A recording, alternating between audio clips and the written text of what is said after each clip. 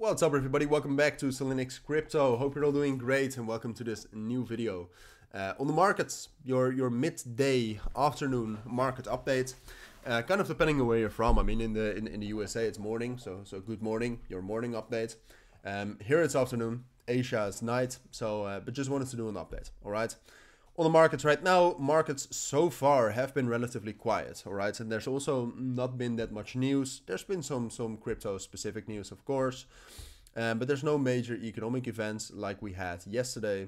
The main news and the main thing we need to talk about, and that's also what we will do, is Bitcoin, alright? Bitcoin yesterday was relatively bullish. We talked about that, or at least, no, we did not talk about that. Because yesterday we did talk about the fact that we received some positive news. But by the time I made the video on that, we did not get any bullish breakouts yet. And now you can see if you look at the 1 hour time frame right here, we broke above this short-term downtrend we had, which is a real. I mean, it was a real trend. I mean, if you still remember yesterday, so we broke above that right here. That's great. And then if you go to the 4 hour time frame, you can also see that there's quite a strong level right here around, well, I would say it's between 61,800 and like 62,300. We also broke above that, all right? So we did get some bullish confirmation, and at the same point of time, which is also the key reason why I'm relatively bullish on Bitcoin and therefore the markets.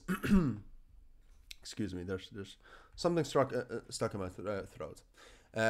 But the key reason is that we also gained momentum with that and some nice spot buying all since yesterday evening. Mostly the momentum started to kick in a little bit earlier already. So that's all good. Now the problem is that I still do not think that the markets are super strong right here.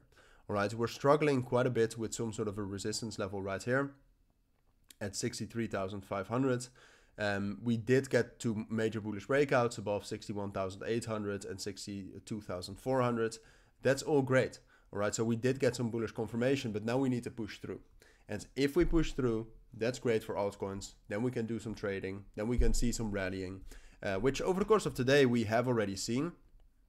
But I think that could be extended much more. So the main level to break, I think, is 63,500. For now, I would wait for that confirmation. All right, it's a Friday, pretty volatile, a lot can happen, and frankly, Bitcoin could also just drop back down to 61,800 here and take altcoins together with it. So the main thing I'm waiting for is some sort of momentum to kick in, break above 63,000, and some sort of a continuation up to 64,500 and 65,000, and potentially also 66. So that's what I'm waiting for. Now, which cryptos do you need to trade if we do get that breakout? To me, it's pretty clear, all right? Personally, I am in a Pepe long. I still think that's relatively strong, even though that's also slowing down. I'm in a long on RLC from this level right here at 3.3. Also very slow, I would say. And I'm in a long on AVE, or AVE, whatever you want to call this. But both of these, Pepe and Aave, are already risk-free, all right? So that doesn't matter much. When we're looking at some other cryptos, some cryptos that look very strong are Injective, for example, even though that's at resistance right now. So again, I would also wait for a breakout with that. I saw some momentum with like Fetch and Ajax. So that could also turn into something more, especially if Fetch breaks above 2.35. Dusk is forming some sort of a nice consolidation here. If we get a breakout there, that's great. Rune looks quite bullish. If we pull back into 6 and 5.8, that could be a good entry. Render still super strong. And that's about it for now. Sui also saw some momentum, but Sui is a little bit more difficult to trade, I would say.